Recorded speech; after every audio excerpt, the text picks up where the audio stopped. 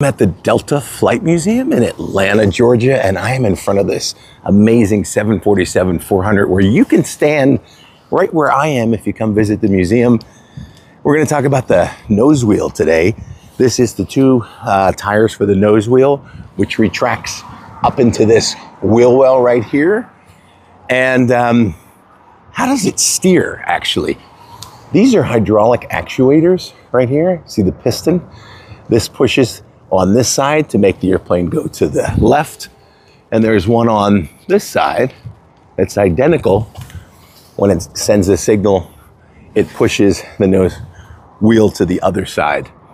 Pretty amazing when you think about it. This airplane weighs about 900,000 pounds when it's fully loaded.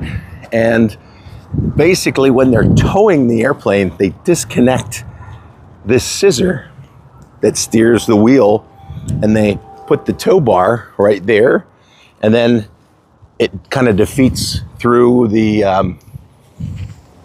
it bypasses the hydraulics for the steering, and that's kind of how they steer it on the ground when they're towing it, or when the airplane's steering, it uses the hydraulics.